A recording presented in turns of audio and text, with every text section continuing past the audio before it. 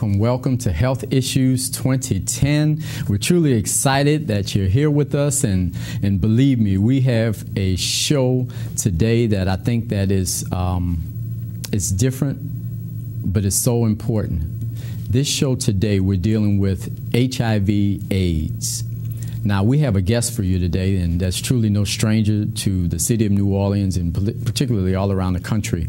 And that is none other than Dr. Kevin Stevens. He is a physician, he's a lawyer, he's a pianist, a reverend, but truly the director of the City of New Orleans Health Department. And we're truly honored to have today Dr. Kevin Stevens. Welcome, Doctor. Thank you very much. Yeah, we're truly excited to have you and appreciate you. But we're dealing with a powerful subject today, and that's HIV/AIDS, an epidemic.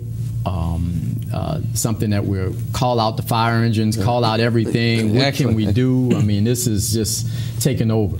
Yeah, it is. You know, especially in our African American females. I mean, it's ever increasing in terms of the number of new cases in African American females. And the interesting thing here is that they are acquiring this disease through heterosexual contact. It's not injection drug use. It's not female to female. It's actually male to female transmission. Well, that's so amazing, you know, because normally when people think about HIV/AIDS, the first thing that comes to mind is purely just homosexual transmission, gay disease. But you're saying heterosexual disease that's affecting females. And you know, that's part of the problem. That's part of the reason we really need to scream and yell and get out there and tell our young women that it's not just men having sex with men. Right. In fact, you know, in the community we know that a lot of men, like we call them DLs and down low, whatever you're going to call it. Right. But bottom line is these are men who have sex with men. They also have sex with women also. And then we think that that's part of the reason for the transmission to our females. Okay. And then when you don't suspect it and you don't get tested, you become positive, and then it's really, really problematic for everyone that when you have a female, anyone that becomes HIV infected. Right, so the females, they don't know that their partner, the male, is infected, and bam.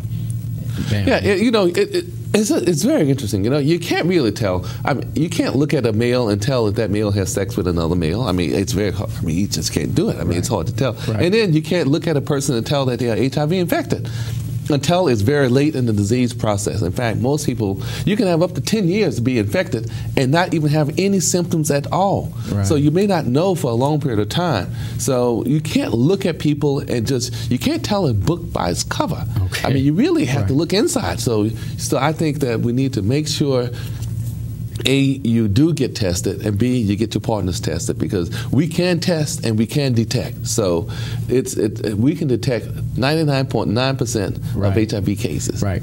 People if they can just get tested and just make sure that their partner's tested. Right. That's the key. Now, you know, while you mentioned the getting tested, though, one of the things that we know is that if you got infected today, with HIV virus, then it can take up to 6 months before we can detect it. So we also are recommending that you not just get tested once, that you get tested in a 6 months time period also, because then that single test, it can take up to 6 months for you to convert to seroconversion positive. So if somebody has sex one day, say in January or whatever, it won't show up until June or July. It may not show up. It certainly won't show up in January. I mean, if you get infected in January, it takes time, because the way the virus works, it's a virus, and the virus gets in your blood cells and it goes inside your cell, and then it goes into T lymphocytes and so forth, and it replicates, and it takes time for it to actually to do the damage that it does. And so it takes time for us to be able to detect it also, and it takes about 6 months, up to 6 months, for us to be able to test positive for you. Now, during that 6 month period, can they transmit the disease? You can be. It certainly can be. I mean, because once you have it, then you can be transmitted. Now, we do know that the viral load is proportional to the transmission. So, for instance, if you have very low viral loads early in the disease, that your transmission rates are less than if you're late in end-stage disease and you have high viral loads. And we know that even with pregnancy. So one of the things that we do when women are pregnant is that we treat them so that they can have lower viral loads, and so with that, it's less likely to be transmitted to the infant while they're pregnant. So if you early and you don't know it and you test it negative and so forth, you can transmit it, but the rate of transmission is very low. But you still should use proper protective measures. You should, these days, I would not suggest anyone taking any unnecessary risk. No sense taking risks because this is a preventable disease. It is detectable and it's preventable. And so the technology is there, the resources are there, and I think we just need to educate everyone because a lot of times people don't realize how at risk they are. They think that you can look at someone, they think that, oh, certainly, this person is that and that and the other, and you can't really tell. We know that in our community, a lot of men are having sex with men. We know that a lot of men are having sex with women too. And how do we know it? We see the infection rates rising, so it has to be. So it's not, I don't have a camera, looking at people, see what they're doing. I just need to look at the rates, and you can tell. Tell what's going on. You can tell the tree by its fruit. Now, and so many don't know. They don't know that they're infected. Right. We know that, and then a recent CDC study came out that said that we have grossly underestimated the number of HIV positive people we have in this country. And then we think that 25% of people who are infected don't know it, are asymptomatic and undiagnosed. And so that's very high. In fact, in some areas of this country, we think that 5% of the population is even, of the African American population, I need to say, is infected because it's disproportionate between African American and Caucasian, so that we find that a higher percentage of African Americans are infected as opposed to Caucasian. And I'm not sure why and how that has happened, but that's just what the data shows. That's what's going on right now. So, but what happens is it seems as though now the rate is increasing as opposed to decreasing as far as for new infections. Yes, the rate, more particularly in African American females. The number of women who are becoming infected is increasing steadily. And so that's the thing that we want to get the alarm out. And it's through heterosexual contact. And so that's just so important that our African American women remember and understand that that's what's going on, and they need to take the proper adjustment in their own lifestyle so to make sure they don't get infected. And if you are infected, make sure you get detected and so you can get treated. Because then if you get pregnant, you can transmit it to the child, and that's even more problematic because we don't want to, having a child HIV infected from birth can be very problematic. Wow. Now, what happens though is that we're looking at this disease, and we're looking at the prevalence and increasing within African American females particularly.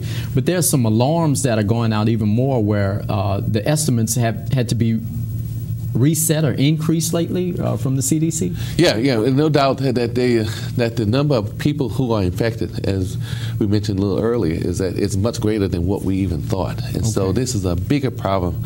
And and that's why we need to get the word out. Get tested, get tested, get tested, get tested. Because if you get tested, then we can detect it. And then that's why we're asking our ministers, we're asking our faith-based organizations, the community-based organizations. We're asking, especially kids and youth and people from the ages of 15 to 30, but even people over 50, we have seen a significant prevalence of HIV infections in people over the age of 50. Over the age of 50, when people would figure that they're too old, there's no way that they'll get the disease, and it's still occurring. So that's why we suggesting that everyone get tested. And it's a simple test, and it's fairly quick, and then you can determine your status, and then that way you know. And then once you get tested and you're tested negative, then remember, especially in high risk, you just should get tested 6 months later. And then secondly, you need to make sure you take proper personal precautions and practice good habits. Well, let's deal with that issue. Let's jump right into it. Let's jump right into it because that becomes the huge controversy out there. The Bush administration particularly is pushing abstinence, and many other groups are saying that that's crazy. Why would we even talk about abstinence? And some groups are saying, why even talk about condoms and so forth? But where are we at? What's the deal there? Well, I think no doubt. I think we need to take this in terms of relationships. And in sex and relationships, I think we need to start thinking about relationship, love, and longevity, and then the support and the care and those type of things.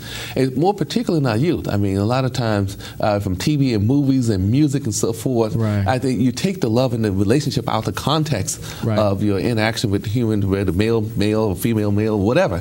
So that's the first thing. Number two, I really strongly suggest abstinence for those who can accept that, because I think that a lot of things. HIV is just one. You also have to look at pregnancy, unintended pregnancy. You also have to look at other STDs or sexually transmitted diseases, syphilis, gonorrhea, herpes.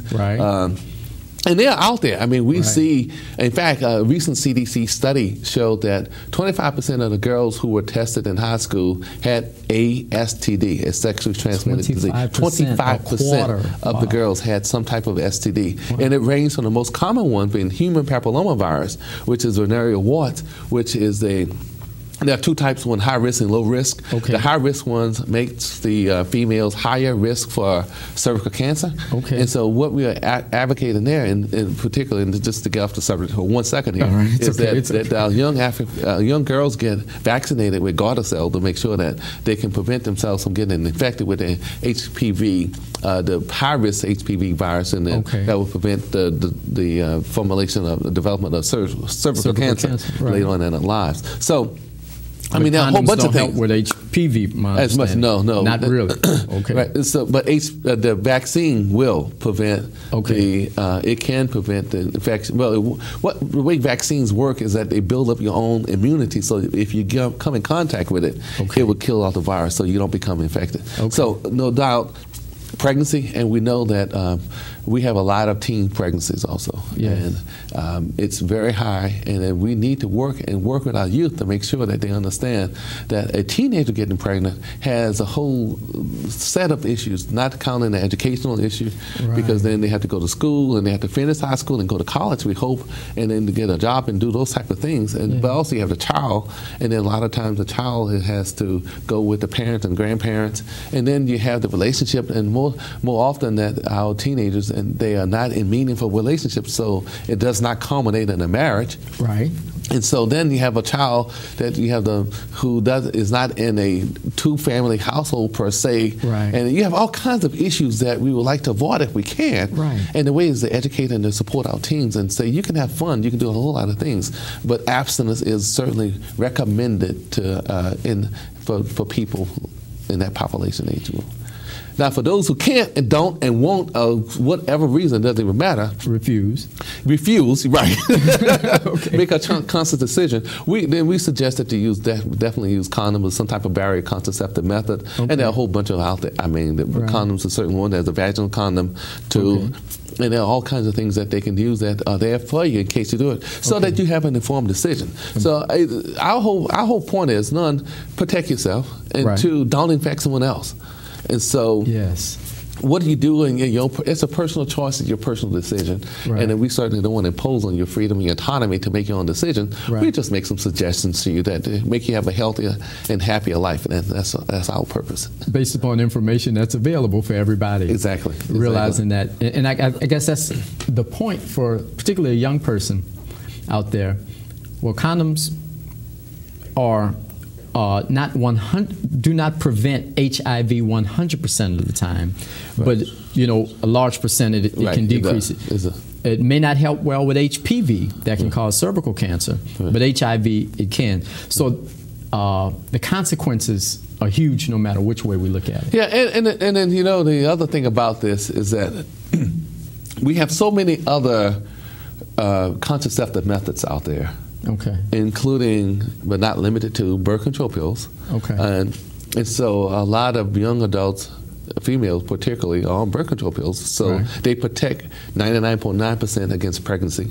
You also have, IUDs. You have the injections that you can get. You used to have the little, the Norplant and those type of things. And now you have NuvaRing, and you have, there are a whole, and you have the patch. The birth control pill patch that you can just stick a patch on, and it can certainly stop and prevent pregnancy, unwanted and unplanned pregnancy. So we have done a fairly good job in terms of having many contraceptive methods for preventing a pregnancy, even though we do know that the number of teenagers and so forth having pregnancies and getting pregnant and unintended pregnancies is still way too high.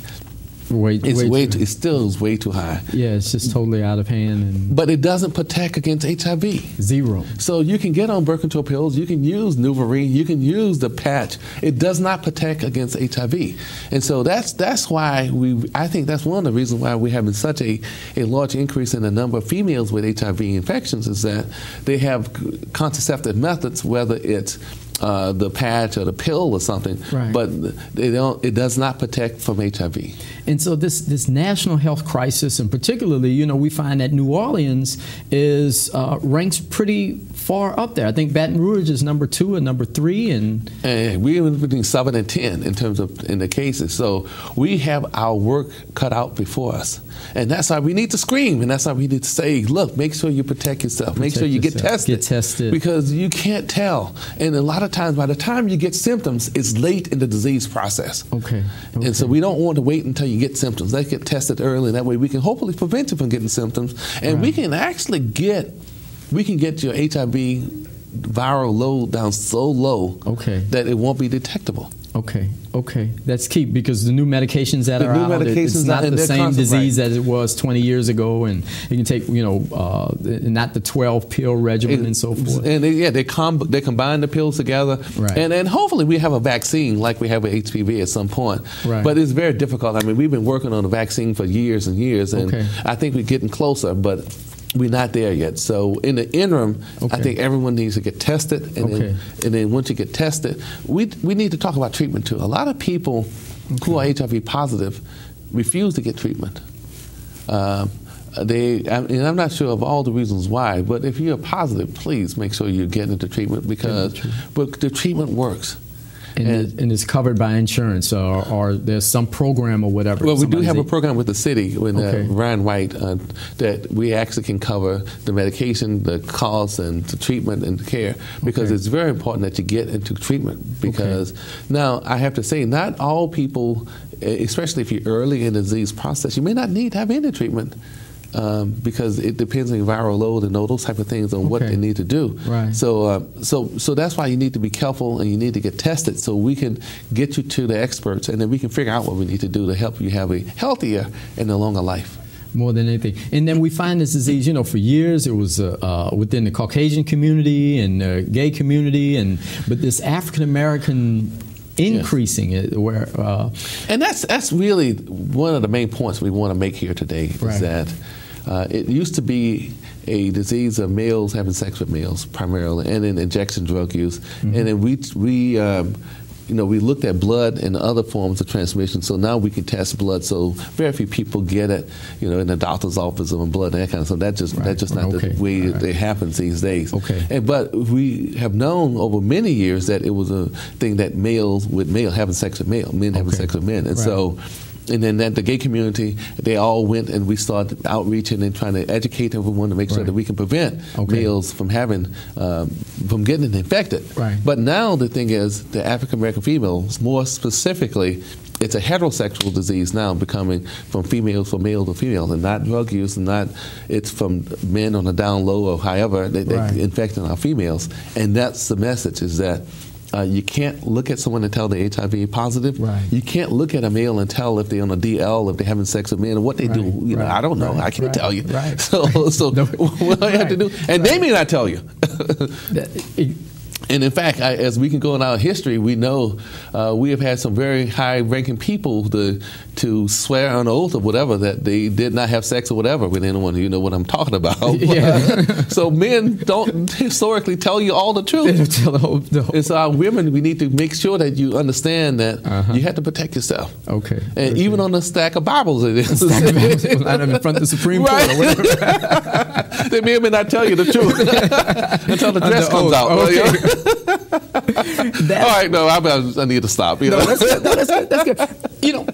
But I think so many times, we're looking at this thing of men having sex with men, particularly. But when we look at this huge jailed population, a third of the African American men have been in jail, from what we understand, and that's almost lunatic when somebody looks at that. You know, how can we have a civilized society when a third of any particular group, you know, has been to jail, and so many times it's on crack cocaine or drug crimes? And I always say it's hard to get people to stop eating sugar, but you know, we want to stop people from doing crack. It's a big problem, and you know, you're right. Well, incarceration rates are some of the highest in the world, and more particularly for African American males.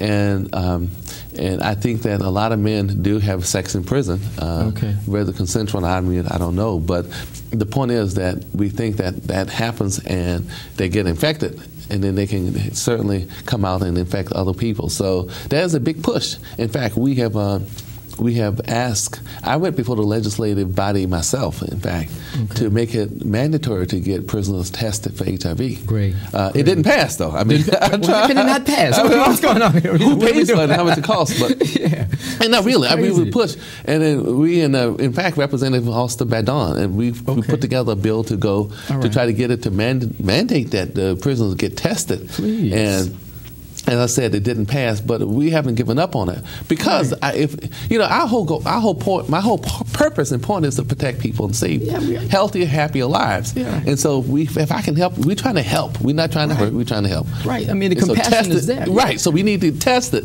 and so that's why we recommend it to everyone that you get tested, because it starts knowing your status.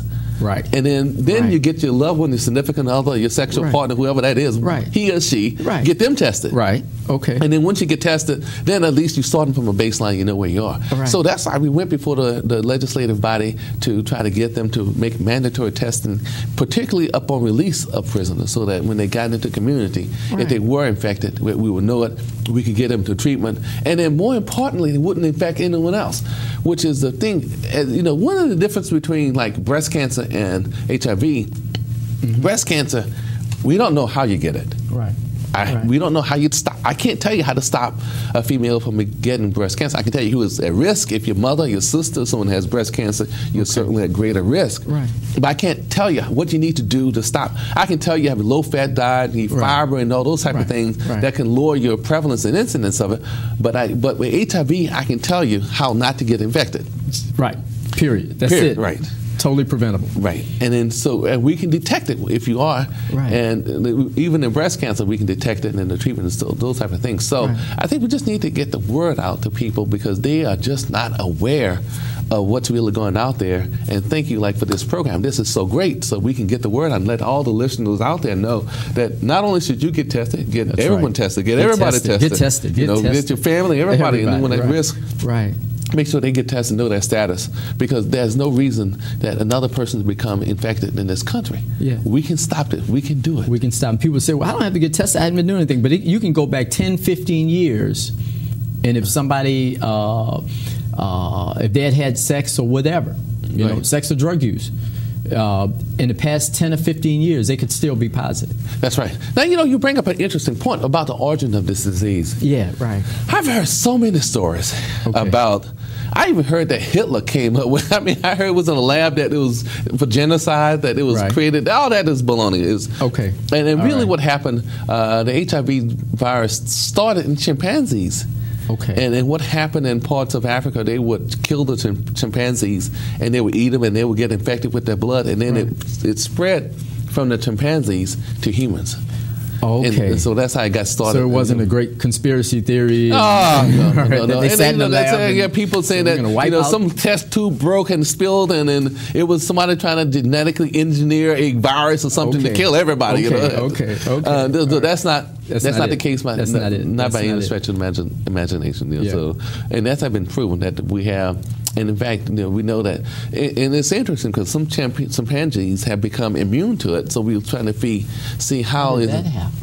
How it happened, and what we can learn from that, so we can translate it to the human. Well, you've been working in this area for years. I mean, prior to even with the city of New Orleans, I know you had traveled to Africa. I mean, you've always been involved in this issue. Oh yes, HIV has claimed more lives than World War I and World War II put together.